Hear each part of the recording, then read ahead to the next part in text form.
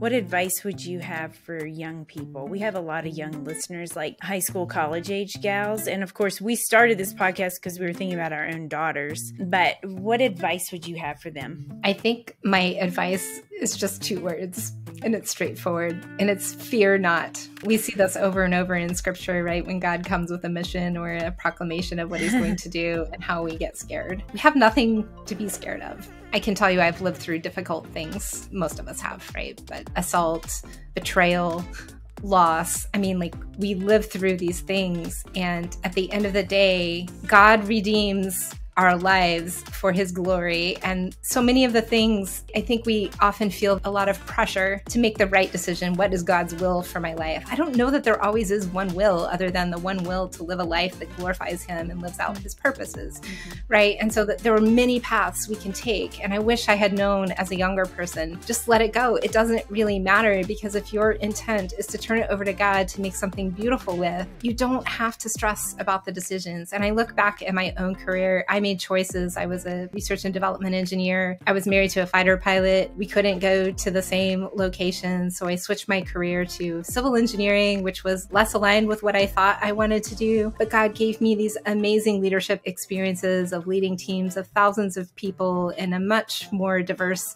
workforce. And then I went off and did international relations things. And it's like, oh, I'm all over the place. How does this build a coherent career? But it was because I prioritized my family. And I look back and I couldn't be doing what I'm doing if I hadn't had all those experiences. And there's no way I could have planned that. So just being open to God shines a light on our path, not the whole future, and see those opportunities. I mean, I took opportunities because someone would call me and say, hey, I have this problem. I think you'd be good at helping me to solve it. I'd love to work with you again. Do you want to come do this? And I said yes to those things because they worked out in my priorities. And now I see, again, we don't always see it coming together, but I can look back and say, thank God I let go of some of that control, because God can use it all for his glory. So don't stress so much, fear not, and just look for the little light on the next step in the path.